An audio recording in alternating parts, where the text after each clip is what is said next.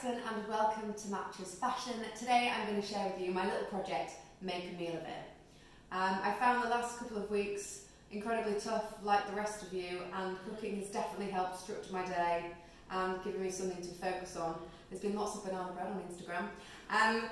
So I've been doing Make a Meal of It, which is all about celebrating meal times, just putting in a little bit more effort to set the table, create an experience for yourself, whether it's just for you or you're cooking for your partner, hi John, or your family at home. It's about just making meal times a bit more special.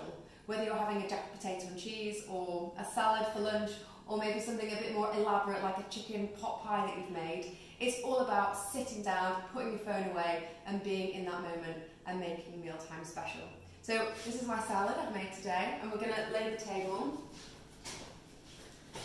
Now, you don't really need to iron your linen or whatever. I never iron my linen. It's just all about kind of creating a nice experience for yourself. Nothing has to match. I've got some nice little napkins here and some vintage plates. And then I like a candle on the table, obviously daylight. But if you don't have a candlestick, you could just use a jam jar and a tea light. That absolutely works. I think kind of have a look around the house and see what you've got to kind of create a tablescape. Use what you've already got at home.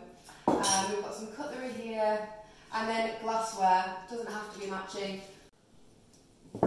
So that's how I've made a meal out of a salad. I think self-care for me isn't about getting your nails done or doing a face mask. It's all about treating myself to a nice table and a lovely meal.